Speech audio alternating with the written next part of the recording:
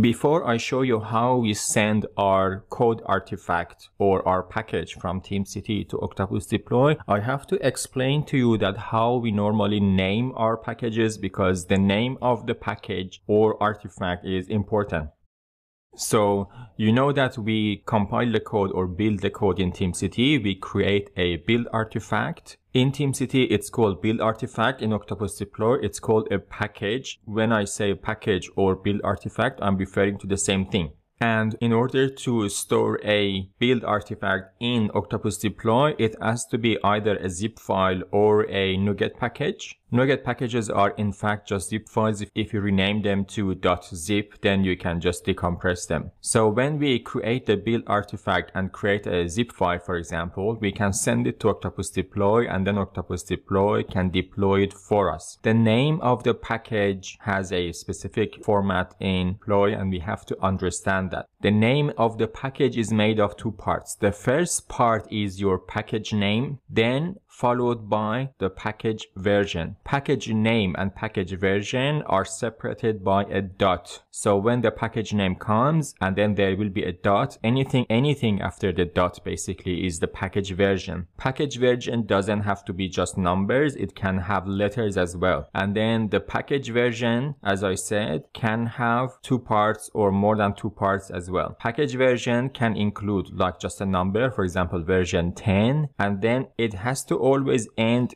to something that is separated by a dash or a hyphen character, like a minus character, because that last bit, anything that comes after a hyphen or a dash, is called tag selector. And then using that, we can filter the packages based on the tag selector. And this is needed because if we load same packages, like the same package with the same name, however with different tag names, we can decide that we want to deploy, for example, this package and not the other packages. I have to explain it with some examples, and that makes it easier to understand. As an example, the package version can be, for example, 10.2.1, that is your build number, and then a hyphen, and then release is your tag selector.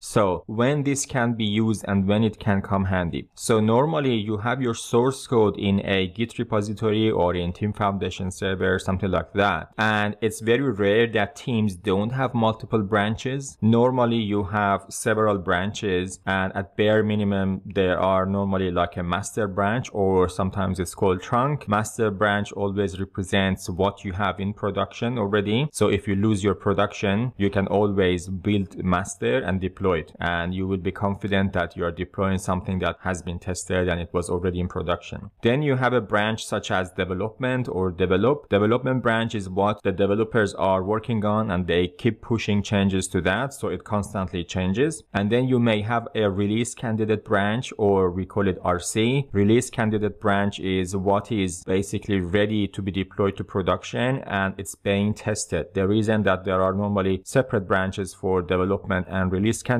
is that, like, when your QA team, when your testers are testing the code on RC branch, developers are still changing develop, and then RC branch will be intact, then the tests will be valid. Now this tells me that the development branch is always changing and it's not tested. So it cannot go to, for example, my test environment or to my production environment. But release candidate can go to testing environment, so testers can test, and potentially once it's validated by testers, it can go to production environment as well. So I have to be able to put some rules on these. So as I said, development can go to dev environment, RC can go to QA environment, development branch cannot go to QA environment. And then once the release candidate branch is in QA environment and the QA team or testers confirm that it's all good, it can be deployed to production environment.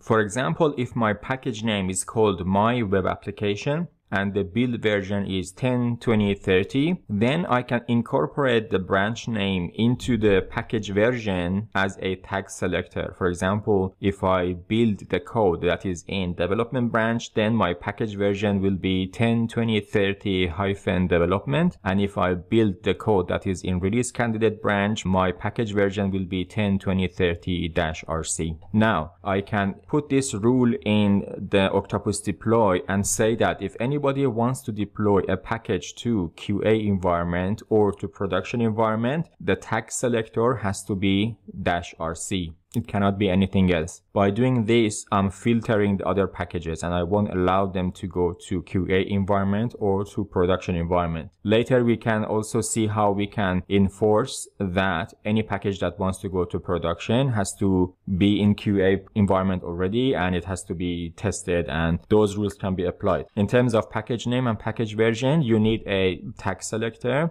Tag selector basically is not mandatory, but not having that, you won't be able to filter the packages that are not allowed to go to a specific environment. So we can now go to TeamCity and I will show you first how we can incorporate build version and branch name into your package version, and also how we can in fact just compile different code of different branches.